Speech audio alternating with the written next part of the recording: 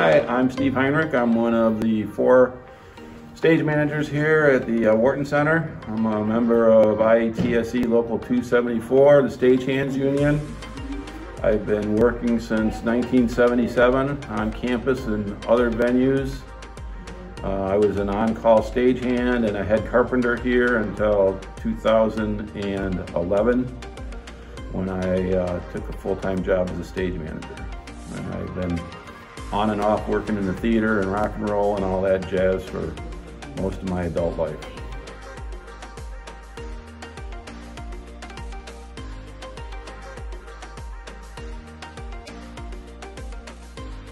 So here in the Pasant Theatre, we have a kind of a unique feature. It's called the Vomitorium, or the VOM as we refer to it as. And it's simply a tunnel that starts here on stage left. It goes all the way under the seating, and you can emerge stage right from the same set of steps. Down here, down this set of steps, is a trap room. So this is the trap room for the Pasant. The trap room is simply a room underneath the stage, but this is an actual elevator. And when the Department of Theater uses this space, directly above here, right at the end of the stage, are 4 removable panels. So for instance, when they did the Scottish play in here, this is an elevator. They would take those panels out and there would be a gaping hole in the stage. And whenever the witches needed to make a dramatic appearance, they would have the stage manager call the cues and someone who is, we call this automation equipment, and they would raise this elevator up and the witches would make a dramatic appearance on stage. And then that's always enhanced by they put a couple of wide flood power lamps down here that project color. If you want to project something scary like blood red or flame or something like that, you can do those kinds of effects.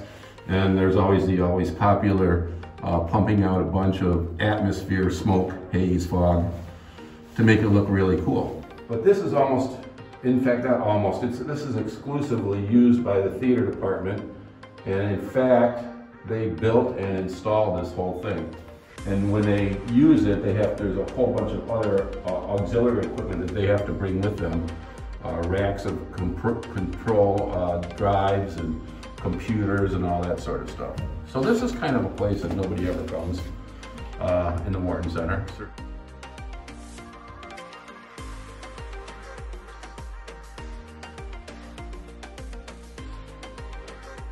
Because it's the Pasant is a theater somewhat in the round on 3 sides anyway, sometimes it is necessary for an actor, especially in a show that's staged for a more straightforward proscenium show, in other words, like the Great Hall side, they need to make entrances. Well, they can make entrances from down here, and most of the shows that come in don't take advantage of that, but again, the theater department always takes advantage of it.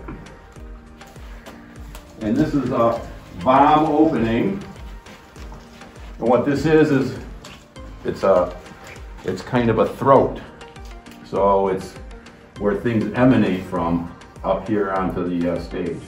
And in our particular theater, here in the Pasant, it's where we position our sound man. And the sound man being down here has a good bird's eye view of the stage, and he can make all the sound adjustments he can. Plus he's here if he needs to run up and adjust a microphone or something like that.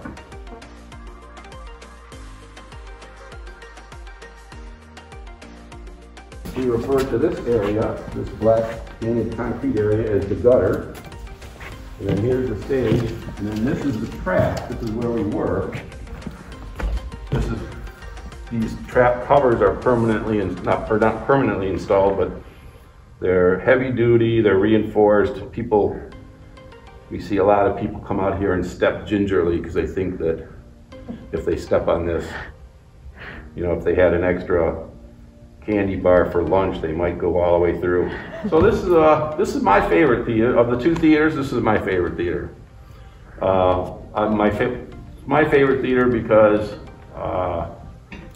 to me, designing props, scenery, sound, lights for this space, it's all very clever and very innovative. And one of the things that we do here at the Wharton Center are the our Center for Arts and Creativity, presenting shows for young folks, the bus fulls of school kids that come in, those sorts of things.